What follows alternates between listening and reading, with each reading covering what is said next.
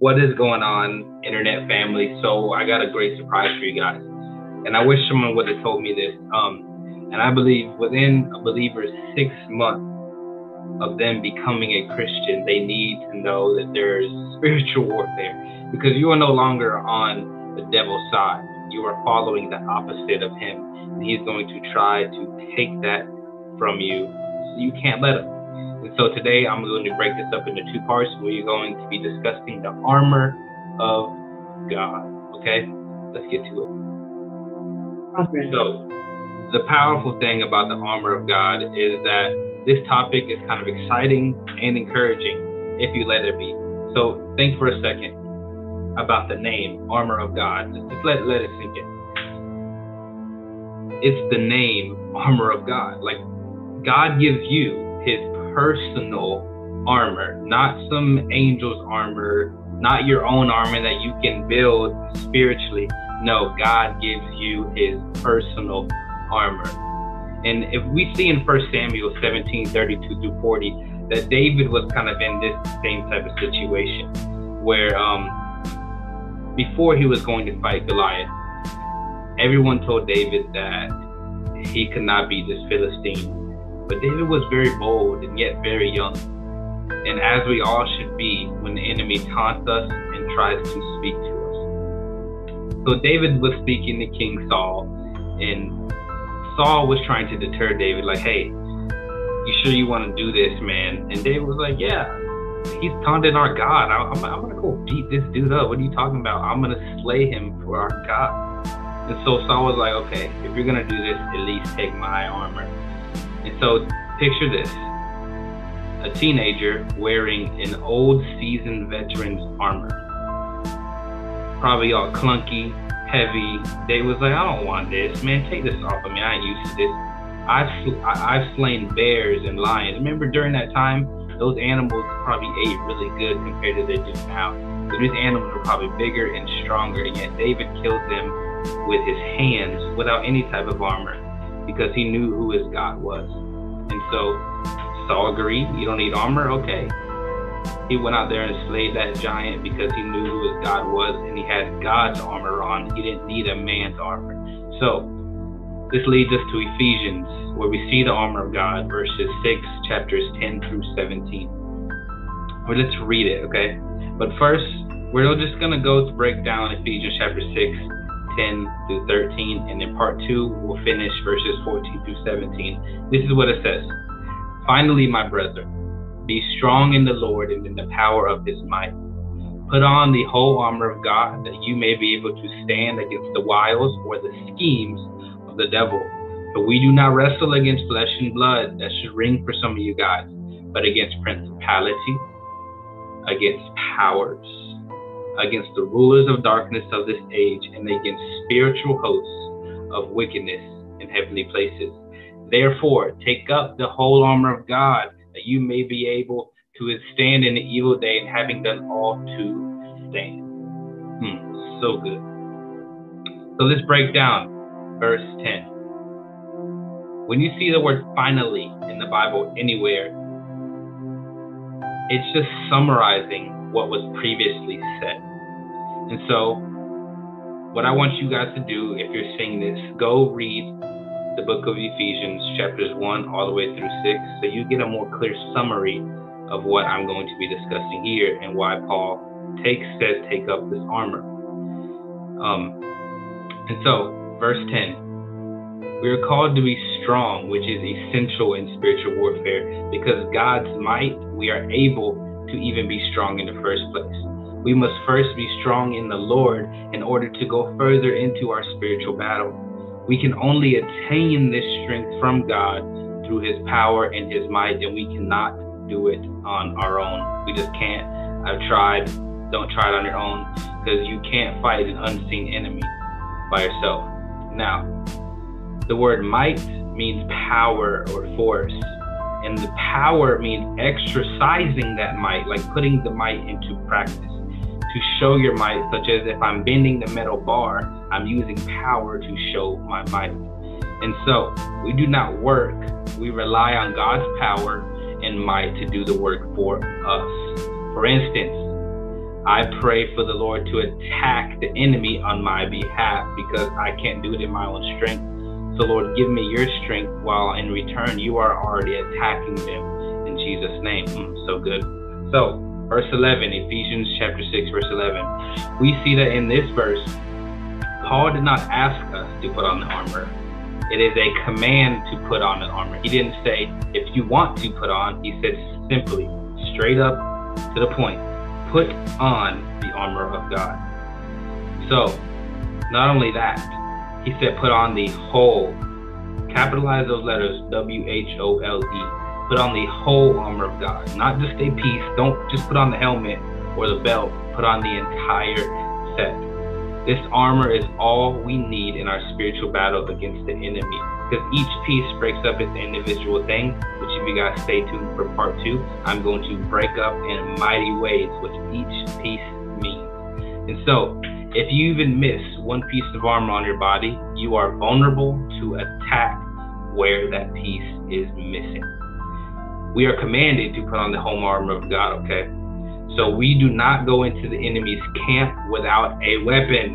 Come on, how ridiculous does that sound? If I'm in the military and the Navy SEALs, I cannot go overseas and try to fight with no M14 or no pistol or no knife or anything. It just doesn't make biblical sense at all. And so, if you are in the devil's camp, you have to know, let me say this. Every day you're in the devil's camp because you're on God's side. And so you not only need to know how to defeat him, you also need to know how to cast him out of people, and you also need to know how to raise up further warriors on how to defeat him. But you have to start with yourself. Like they say in an airplane, you have to put on your mask before you put on someone else's. It also says this in Colossians 2:15. We see that Jesus stripped and defeated all, capital A, capital L, capital L. Y'all got to realize the small letters in scripture make a very big meaning. So Jesus stripped and defeated all demonic power, all satanic power, and has given us that same power. It even said that Jesus made a public spectacle, or in the ESV version, it says that Jesus put the enemy to shame. Isn't that great? The enemy. That means he stripped them of all power. He stripped them of all the weapons that they could use against us. This shows me that the enemy doesn't have anything to use against me, because it says in Romans chapter 8, verse 37, we are more than conquerors in Jesus. Especially if you could put on his personal armor, man, come on now. That's good stuff. Now, we also express God's strength in us by standing against the wiles or the schemes of the enemy. So when Paul said put on, he meant to sink in the armor, to clothe yourself in God's armor. Remember that put on is a command, not an option. So we're commanded to clothe ourselves in God's armor. But also Paul says to stand. He is saying to stand firm and to be established in God. Now this word against, we also see in verse 11, the word against in Greek means to have an advantage over. And the word wiles and schemes mean deceit, crafty, or tricky. So remember, we are commanded to put on the whole armor of God, to stand and be established in God, and to have the advantage over the enemy's craftiness and his trickiness. Now this leads to verse 12, and it gets better and better. Verse 12. Every Christian should know how to fight in spiritual warfare. Period. And I say within the first 6 months, because this is when the enemy is going to try to come and steal the seed, like we see Jesus talk in the parable of the seed. Now, this is a fact for every Christian, that the enemy is going to try to defeat you in any way possible. Just know this. I think I'm going to say this again in my notes here. But the enemy cannot stop God's plan, but he can slow it down, and he can slow down the blessings that God has for you. So let's break down this verse 12 in easier terms. We don't fight other human beings. This might speak to someone here, because maybe one of you keep holding someone's sins over their head. So I'm going to go back and read this verse for you. Verse 12 of Ephesians chapter 6. For we do not wrestle against flesh and blood, but against principalities, against powers, and against the rulers of darkness of this age, and the spiritual host of wickedness in high places. So, let's break all this down even more.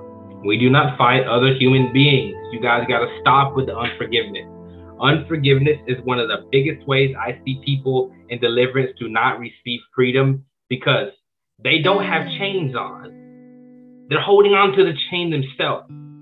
The only person that is being held captive with unforgiveness is you.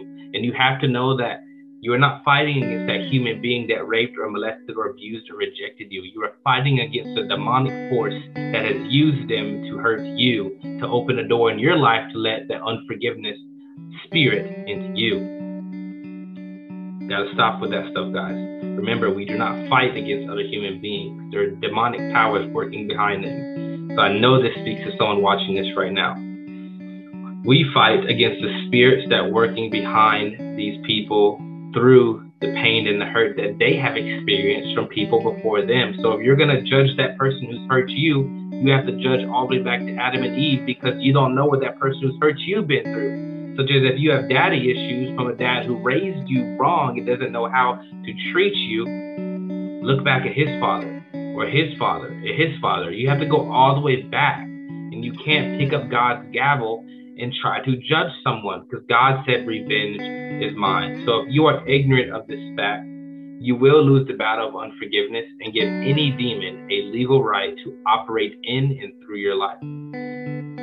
We have too much and so much division in our churches that are not even salvation issues, and it is only because we don't remember we have a common enemy. And I love this quote. This quote rings that us as Christians need to use. The enemy of my enemy is my friend. So if I'm a Baptist, I should be coming together with the Methodists to fight the devil and not each other. We have almost the same doctrines. We just use it differently. We all believe Jesus Christ is our Lord and Savior, right? Boom. That's it. Let's focus on the devil and kick his butt and step on his demon's neck. So Jesus also said this in Matthew and in Mark, that the kingdom divided cannot stand, y'all. Why do you think we see the enemy running rampant everywhere? Why do you think we see wicked millionaires and not millionaire Christians everywhere? Because we are so worried about whose doctrine is correct that aren't even salvation issues, like should she speak in tongues, or should she speak in tongues, or should she preach, or should she not preach? Like, come on, stop. We're all going to get to heaven and laugh at all the stuff that we argued over. So remember, our battle is not against flesh and blood, guys. But this also brings me to the best part of what this verse says. It tells us exactly who the enemy is and where they reign. The enemy, just like God does, and even how it works, how our military does here on earth. So there are different levels, there are different ranks, there are different authorities given with one goal: to kill, steal, and destroy us, like it says in John 10:10. But have courage, because it says this in Romans chapter 8, verses 38 through 39, that nothing can keep us from God's love in Christ Jesus. Nothing. Which further means that Satan's power is limited. Limited. Y'all give Satan too much credit. His power is limited. So Jesus has full reign and authority over this guy, let alone his little minion demons. So if we were to go read Ephesians chapter 1, it explains that Jesus is enthroned higher than these satanic and demonic powers, which you would read later if you go read Ephesians 1 by yourself. But where does the enemy live now? He lives in high places. So where does Jesus live? Jesus lives inside of us. And so if Jesus is enthroned in high places, and he is higher than them, and he lives in us, so we must be enthroned in higher places, which it says in other parts of the Bible. And we are higher than the demons and Satan, which it says in other parts of the Bible as well. So we are enthroned higher than the devil, just like Jesus is. It also says this in Ephesians chapter 3, verse 10, that though us right here, our physical bodies, the followers of God, God should make known the wisdom of him to the principalities and powers in high places. So this is how we can make public spectacles of them as well. We have to fight back. If Jesus lives in us and he made a public spectacle of them, He wants to use us to also make a public spectacle of all these demons who think they have power. But also says this in Colossians chapter 1, verse 16, that everything, including the enemy, was made by God and for God. Remember, the devil and the demons were once angels. They were not meant to be the way they are. They were meant to be God's children and just be used like the other angels as messengers and to lift God's name up. But we all know how that went. And we also see what happened in the book of Job. God used Satan to test Job, to bring Job to a higher faith and give him more blessings. So just remember in Colossians chapter 2, verse 15, that Jesus disarmed all the enemy at the cross. But because we are humans with our human limitations, it is only because of what Jesus has done that gives us the power over all the enemy as well. So let's break down what all of this stuff means in verse 12 about the principalities and powers and where they rule. So the word wrestle means hand-to-hand combat, to fight against. And principalities means beginning or first. So let's break this down. Principalities, these are Satan's strongest and highest ranking demons. So in school terms, let's break this down. The principalities are, it's in the name, they're the principal of the school. The powers means they're the enforcers or the authoritative ones. So in school terms, this is the vice principal, the one who gives out the punishments and stuff like that, the one who enforces the rules and the punishments. Rulers are the demons that work through the higher leaders, like we have today, that work through the humans, such as ungodly politicians or even pastors that promote themselves and not preach the real Jesus. So I believe these are demons who work over regions, who report to the powers that are over the states, then principalities that are over the countries. Let me say that again. The rulers are the demons who work over the regions, who report to the powers which are over the states, and then you have the principalities who rule over certain countries. Also, the demons that are used in spiritual wickedness are the demons that I personally believe that influence our daily lives. These are the spirits that are ignorant of God's laws. They don't care. They're already damned. They are very evil. They are depraved of life and emerge in constant and full iniquity for eternity and want to do nothing but bring us down with it. So all of these demons rule from the first and second heaven. You can find that in the Bible as well. That's a whole separate teaching. They don't rule from hell. You got to realize the difference between the pit and the abyss and the hell, which is like a fire. The pit and the abyss is like a jail cell, a waiting cell for those who don't know Jesus and the demons, and for them to be judged later.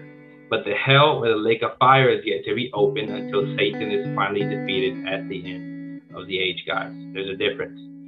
So this means we do not fight against other humans, but we are in hand-to-hand combat, fighting every day against the entire satanic kingdom who rule from high places within us and around us. So think about this next time someone hurts you or offends you, especially for preaching Jesus, because they just need to meet our Savior just like you have. This leads me to the last verse, verse 13. Let's read it. Therefore, take up the whole armor of God, that you may be able to stand and withstand in the evil day, and having done all to stand. Let's break this down. It's pretty simple. In this verse, it shows you that this is the proper response to spiritual warfare and what sums up all we discussed today. Take up the whole armor of God. This is another command. Paul didn't say, if you want to, you should take up the whole armor of God. Not only did he say, put on, he said, take it up, which are two different meanings. This was, remember, a command. So without God's armor and his strength, it is difficult to stand against the attacks of an unseen enemy. God's strength is here to help us stand against the enemy, and his armor helps us fight back. Let me say that again. God's strength is here to help us stand firm, not to move against the enemy, but his armor helps us fight back and push the devil back. Paul wants us to understand that God gives us a plan and a purpose, like we see in Jeremiah 29:11, where God says, I have a plan and a hope for you, not to harm you. But Satan will try everything to slow it down. Notice I said slow it down, though, like I said before, because Satan cannot stop what God has started or close the door that God has opened. But listen here.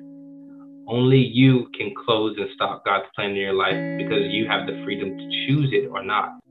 God honors your choice out of abundance of love for you. And if you want to stop, if you don't want to do his will, then he's not going to get in your way. Because he loves you that much. He gave you the free will to choose to close that door, to not follow him. That's up to you. But remember, he has a plan to prosper you and not to harm you, a plan to give you a hope in a future. But standing is important, because when we stand, God gives us so much. He gives us more grace. He gives us strength and more encouragement. He gives us a lot more faith, which is where I come from, man. If y'all knew my testimony, man, I won't be anywhere without what I went through, which gave me more faith. He gives us liberty and freedom and unity and more of him and his will in our personal lives. Now, coming to a close here, we see that Paul tells us to stand because we will be attacked for being a follower of Jesus, period. There is no in between. There is no might. You will be attacked for following Jesus. But we must not be frightened, okay? Must not. No self-pity. Don't slouch in your faith, and no half-heartedness in the spiritual fight, because once you do that, those pieces of the armor are going to start to fall off and leave cracks. The enemy is going to come into your life. So when we stand against the enemy, we are showing him that we are alert of his schemes, of his trickiness and his deceiveness, and we are in position to fight him. So we give no thought of retreat or backing down to this enemy. So when Paul says to take up the whole armor of God, he is saying to raise or to use this armor that God has given you. Whole armor of God means the complete set, everything. He also says that we are capable, we are strong, and we are more powerful than we think we are, in Jesus' name. So when we oppose and resist the attacks of the enemy and the temptations that are thrown at us, the trouble, the annoyances of our life, the hardships, and all the peril must cease. Now, it doesn't mean that it will stop, because the enemy is always going to try to bring you down in some sort of way. But that's why I love this verse. Resist the devil, he will flee from you. But the first part of that verse says submit to God. Wow. When you submit to God, he gives you his strength, so you can put on his armor to resist the devil, and in return, the devil will flee. But Lord, I thank you for everyone listening. I ask that you bless them and help this word to be stored in their heart. And I love you guys in Jesus' name. Y'all come back for the Armor of God part 2, because it's even better. Love you guys. Y'all stay blessed. This is the Cross of Christ.